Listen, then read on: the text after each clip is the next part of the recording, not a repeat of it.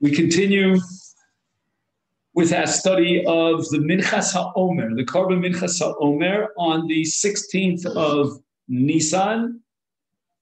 And we said that the Hakrav of the Omer is by day, the 16th by day, Mimochas HaShabbos, and what happens at night. Shluchei Bezdin. First, we have to send out the Shluchei Bezdin to designate that Siora for the Korban Minchas HaOmer.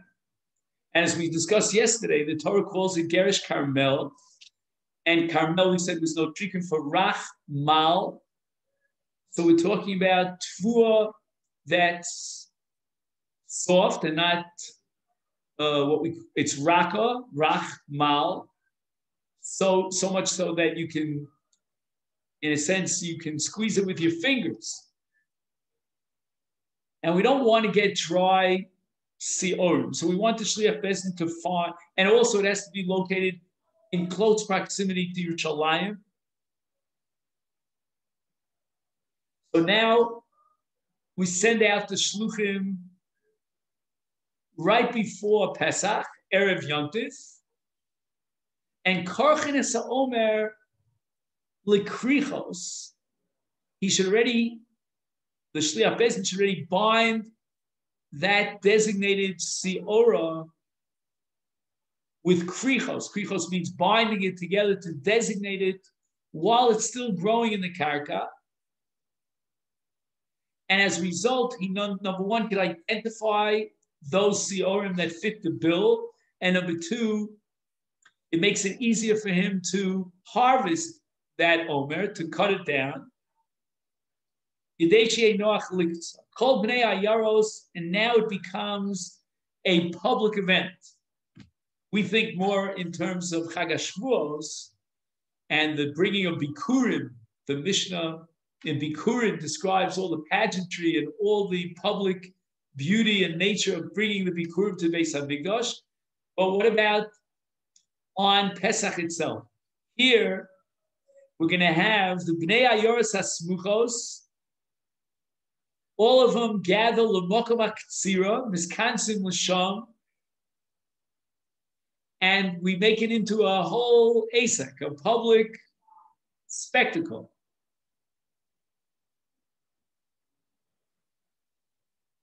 Now, how much of a volume of siorim should they cut down? It's going to be sa'ah, three sa'im by three different people. So that's why the Shluchei Bezdin in plural means a minimum of three shluchim who represent Bezdin. Each one is going to cut down a sa'ah. And they have three different receptacles. Reuven, Shimon, and Levi are each holding on to a kuppah, and each one is going to place the sa'ora that he cuts into his kuppah, and b'sholosh magol. So magol is a sickle. We'll have three sickles. Each one, Reuven, Shimon, and Levi, is going to cut down one sa'ora. Now, what we're going to anticipate here is the possibility that one or even two of these sa'orim might not qualify. So we always have a backup. Now we have the Shita of Rabbi Yishmael. Rabbi Yishmael holds that it really depends upon when the Ktsira is taking place. In other words, if the 16th of Nisan coincides with Shabbos, that means on Friday night of the 16th, we're going to cut the Sa'orim for Ktsira Sa'omer. And since it's Shabbos, although we said that the Omer overrides the Shabbos like any Korban Tzibur, but nevertheless, we want to minimize it. So we're going to have one Sa'ar that's going to be cut down, a second and a third. If on the other hand, Tet Zayin B'Nisan, the 16th of Nisan, is on any other day of the week other than Shabbos, we can be much more liberal and allow for 5 sa'in to be cut down. Bechol, if the Ktsira took place on a weekday, is Kodshim chamesh sa'in. The Shabbos, if the 16th of Nisan was on a Shabbos, is shalosh sa'in.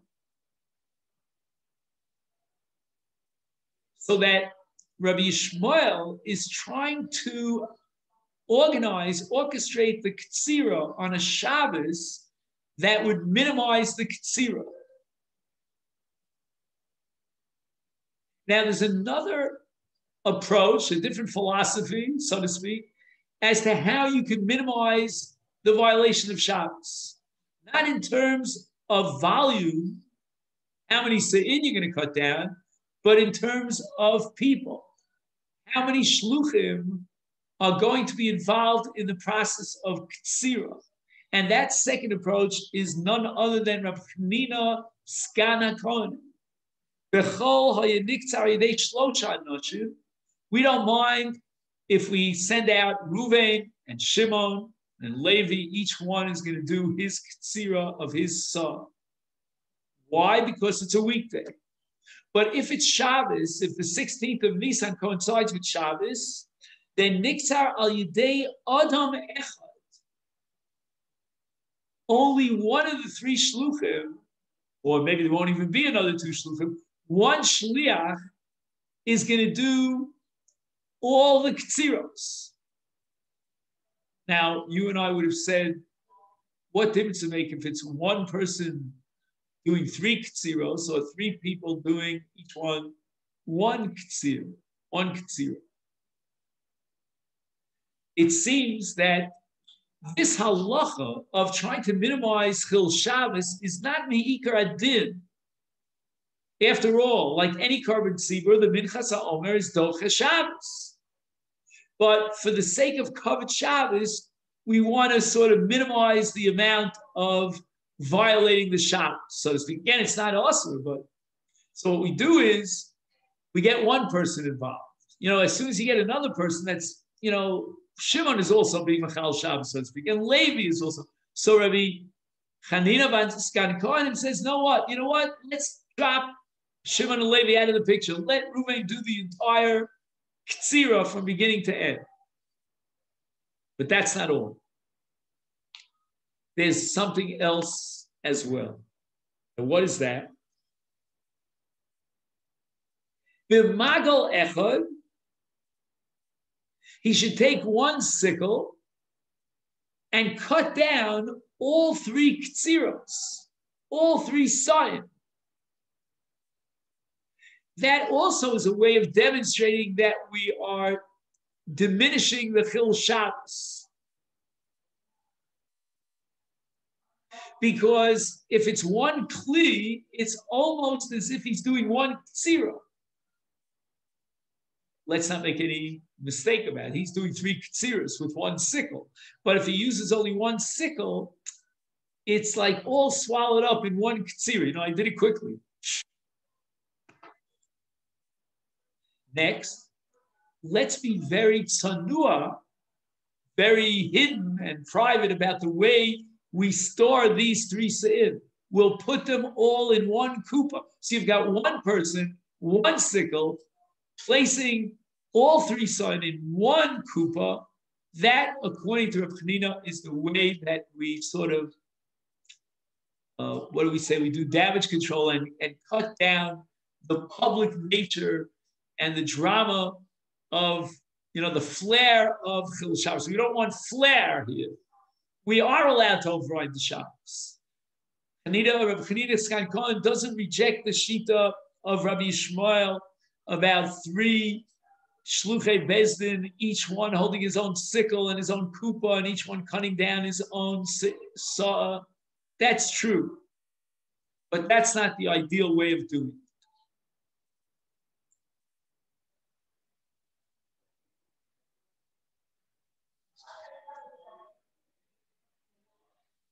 Now, getting back to the idea of the public nature of Ktsiras HaOmer. How do we add and expand another dimension? Again, we're talking on Chol, not on Shabbos, of the public, in a sense, participating in this great event, this momentous occasion of Ktsiras HaOmer. HaKotzer, this Shliach Bezdin who's in charge of Ktsira, Shoel es ha'omdim sham. He starts asking the people, Ha'im ba shemesh? Did the sun set yet? Meaning, I can only cut the Omer on Tezayin B'Nisan at night. So it's now Erev Yontiv. I want to know if the sun set. And it's time for Lila. So this is a way of getting people involved, as if they are, with Kiddush HaChodesh, we also have some similar halachas. We have the shluchim, and one lights a fire here and here and here, until everybody knows about the Hey Meshivim Lo Hein. It's the right time. Shuv Shoel asks a second time. Hey Shivu, they answer him a second time. Kachshol, Hey Shivu, Shoshbam. 3 times over. Is there Shkiyas Chacham or is there not? What else can we do to publicize this? Hayshol Ha'im B'Magal Zeh. Which sickle should I use? One is sharper than the other, etc. Where should I store the saw of Omer that I'm cutting down? And then he asks them a pretty naive question. Can you give me the final okay? Ha'im ektzar, just tell me, go ahead and do the ktsir. And again, 3 times over, he asks them, should I go ahead and cut? And each time they say yes. I always say, I don't know if you're familiar with the davening of Eidot HaMizrach. If you daven with Eidot HaMizrach, it's a whole different entity. It's a group effort. It's not like here with the Ashkenazim, it's all the chazan, You'll hear the chazan and you'll hear people davening. That's it. Not so in the case of Sfaradim. In the case of Sfaradim, the chazan is only there to get the people to respond. And they're always responding, All of Shalom, they'll say Amen over and over again. They'll say Amen or Keni Ratzon or whatever. You ever seen a Sephardi Avdollah on Motzi Shabbos? Unbelievable. They wave to each other, they laugh at each other, they speak about Chaye this and Chaye that, for the life of the soldiers and the life of That's what Ktsiras HaOmer is all about. It's a Sephardic davening. Let's get everybody involved. Everyone's on board.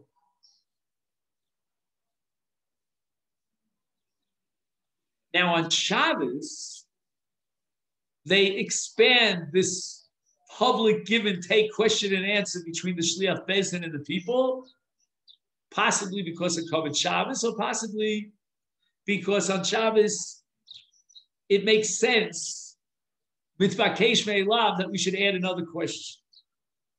Ha'im Shabbos zu. Is this the right Shabbos? Ha'im ektar. Should I be cutting down the Omer on Shabbos?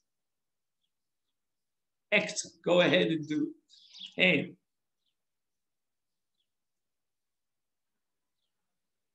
Shalosh pamim acholdov. So we have another way, an additional way of publicizing the process of Ktsiras HaOmer.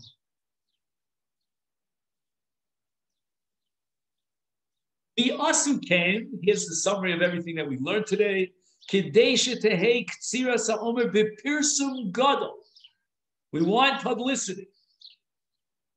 Why?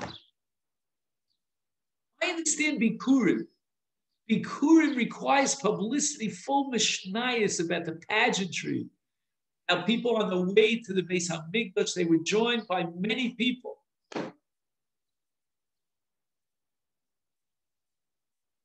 because Bikurim is all about Hakaras Hatov. But the Omer is a simple carbon mincha. When I say simple, means a carbon mincha. It's a ceremony, a ritual, a halachic ritual. It's going to be matir all the ktsira and all the chadash, but why publicity? And the answer is, Fuke, Hotzi Miliman, Shalat Stokim. Because the Stokim said, this is not the time for Ktsira Sa'omer. Bachas HaShabbos means on a Sunday. It's always got to be on a Sunday. We're not on a Sunday then. And we're going to ask the people, should we go ahead with the Omer? And they're going to respond yes. And that response of yes is a statement of commitment to the Torah and specifically to the oral tradition. And it is a lafuke is challenging the rebellious ones who rejected Nebuch the Prushim and the Torah Shval Peh that Stoki. The Achar Shekotzru Esa Omer. Now the Ktsira took place, and the Omer is in these kupots. Hevi'u Azor, they bring it to the Azor. Vayu Chovtin Oso Bekonim Lachim Ubekilche Kruv Lafrido Me'amots. We're not even ready for winnowing, but we want to bang the kernels of barley with different utensils, as we'll soon see, in order to separate the chaff from the kernel itself. What utensils did they use? They used reeds. Now it had to be pliable reeds. You know, reeds grow in a wet area and they're soft until that you let them dry. We want to use wet, pliable reeds because we don't want to destroy the kernel itself. And kalche kruv. It seems that when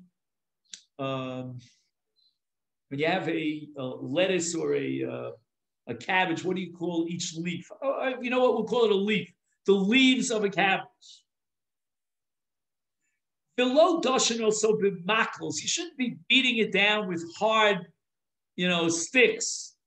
Kiderech shar tvuos, like we did with tvua. Every farmer will beat the living daylights out of his tvua to get out the chaff.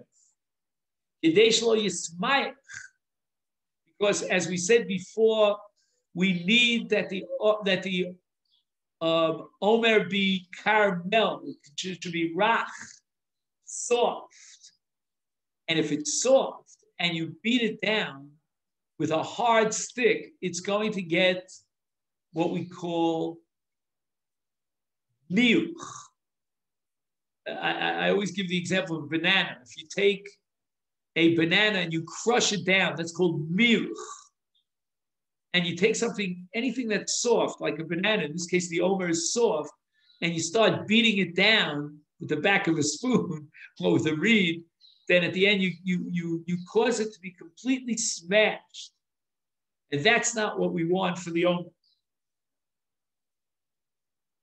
Next, menichin also b'kli nechoshes menukov, which is called an above. And this is a copper utensil that's perforated. Mahavin also b'esh. Now we have to roast or toast the kernels of the Omer. And the best way to do this is by putting a fire under a perforated utensil. And how do we know that this is so? Because in the parsha of the Omer it says, Aviv Kalui H Geresh Carmel.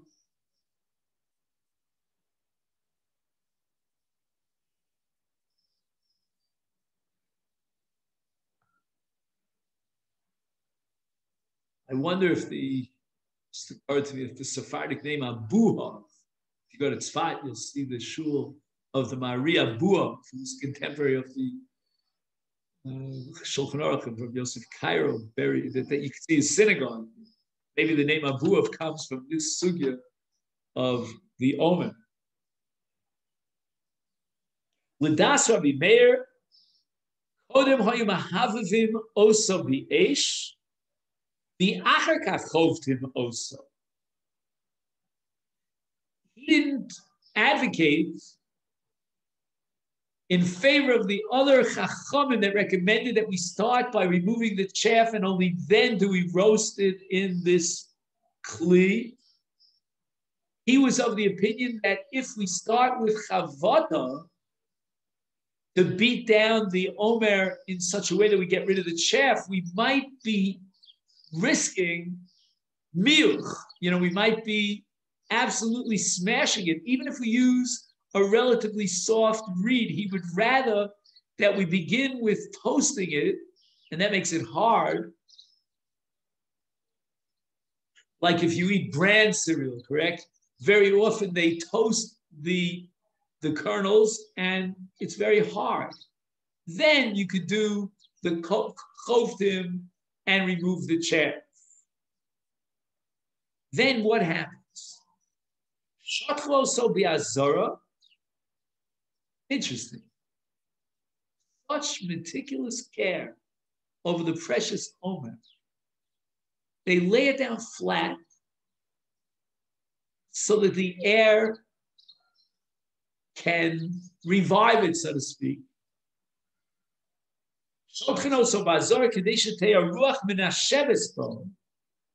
And now we're ready to make it into a flour. We will now grind it in a grinder.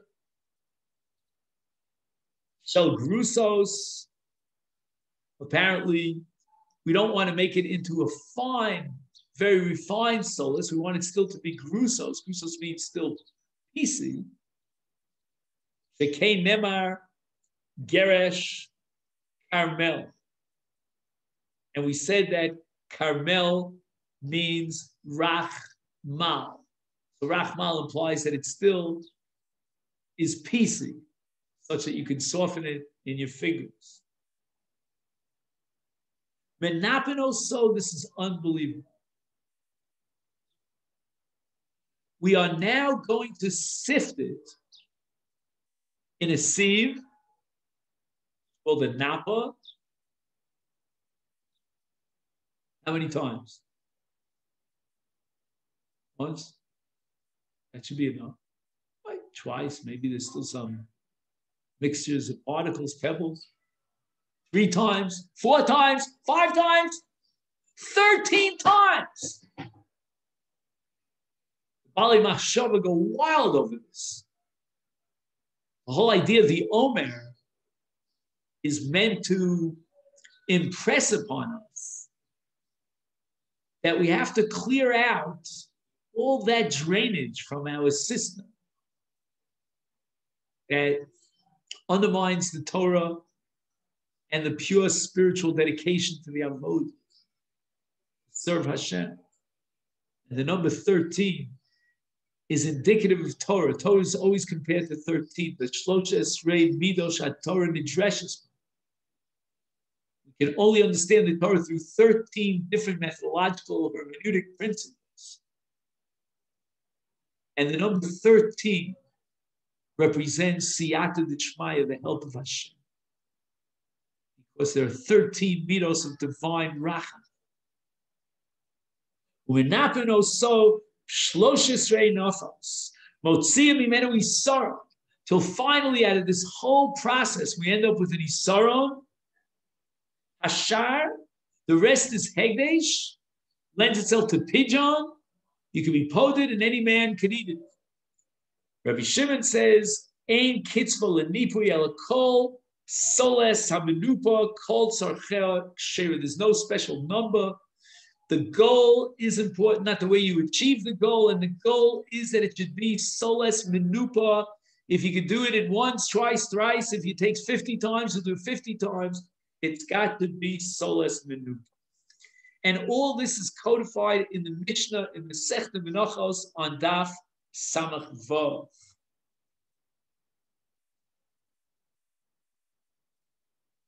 Now we have a solus. We wait till the following morning, the day of the 16th of Nisan, and now we do what's called blila, which is true for every single mincha.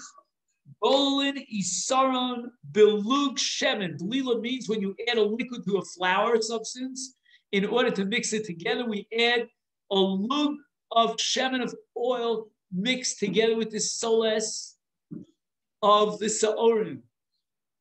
Nosim olav kometz levona hishar haminochos. Remember, we spoke about a mincha requiring not only shemen but also levona, a certain kind of spice we call frankincense, and we put that also in the mixture. Osimbo tnufa, hagosha, kmitza, and haktor. We're now ready for all the other parts of the process, segments of the process that culminates in haktorah al gabi mizbeach. This tnufa, and we take the omer, we shake it in all directions, again invoking divine assistance in clearing out all those clogs in the pipelines of spirituality and devotion to God. Then we go on to Hagosha, we bring it towards the Mizbeach. Finally, we're ready for the Kmitza, and after we do the Kmitza, we're ready for the Torah. Which part of the Omer, of the Mincha, is going to be burnt on the Mizbeach? It's Komtza. It's that Kmitza part. The balance, the Shirayim, is Necholim L'Kohanim, like all Shirayim of all Menachos, in that sense of Minchas HaOmer, is identical with all Menachos, classic. There's Kmitza for Haktorah al Gabi Mizbeach, and the Shirayim on Necholim L'Zichrei Kohun. Zman Kmitzoso hu achar hakrovas musfei hayom. At what time on the day of the 16th of Nisan do we do the Haktorah of the Omer? And the answer is that there are certain karbonos that take precedence and come before the Omer. As chashuv as the Omer is, we have our daily carbon tamachil shach. And on Chol HaMoed, we have a musaf. Now, again, it's true that the musaf on Pesach is a little bit less dramatic than that of Sukkot. Because on Sukkot, we have the whole descending order of how many Purim we bring in the musaf, and in Pesach, it's one and the same day after day for all 7 days, but nevertheless, musaf comes first. So musaf is going to take place approximately around 11 or 12 noon on the 16th. This is the musaf of Chol HaMoed Pesach.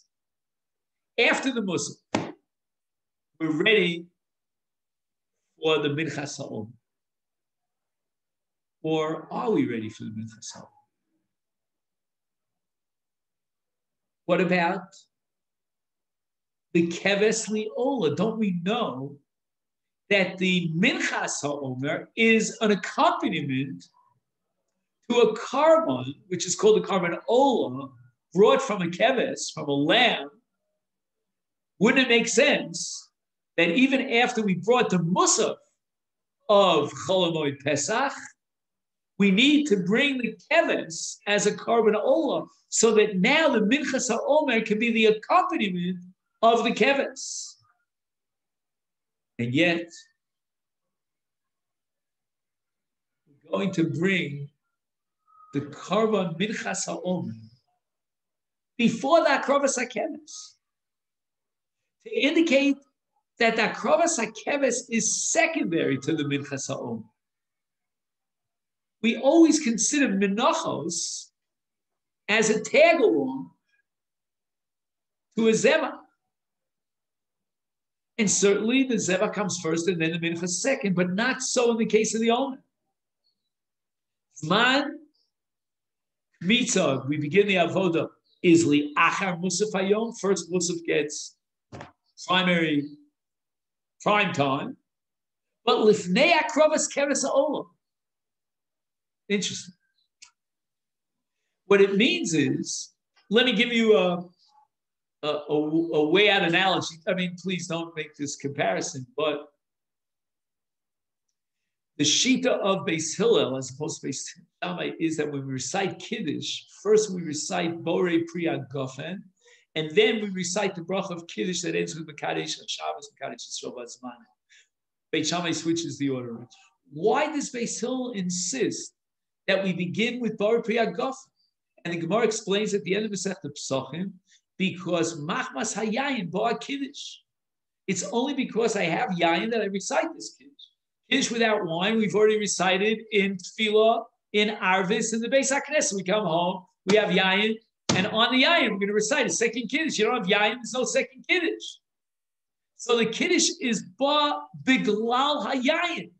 Says Beis Hillel, therefore make the bracha on the Yayin first. Here too, the keves itself, as a carbon ola, has no independent significance. We brought a whole bunch of karbanos today because it happens to be the second day of Pesach. The reason we bring the keves is because it's part of the omer. But if not for the omer, we wouldn't be bringing this keves. So the omer is what we call hakeves ba b'glala. It comes because of the omer, and therefore the minchas omer comes first, and then the keves. Well, wait a minute. You just told me that the carbon tamid comes before the minchas ha'omer. Well, we have two tamidim. We have the tamid shel shachar and the tamid shel bein arbaim. Why does the omer predate the carbon tamid shel bein arbaim? And the answer, I believe, is we have the morning avodos and the evening avodos. The carbon tamid shel bein arbaim belong to the evening avodos. We are not yet ready for the evening avodos. So minchas ha'omer is a carbon of the morning of the 16th, immediately mimachras haShabbos. We have to delay it until after the tamid shel shachar and the musaf.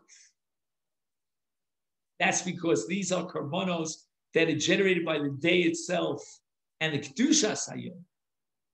But nevertheless, the Omer is going to come before the Tamid Shel Bein. Okay then, so let's make a note of where we got up to. We on tomorrow, Mr. Hashem, we are fast forwarding from Pesach to Shavuos, and we're going to deal with the special, unique carbon of Chag HaShavuos, which is called the Shtei Aleh. Here's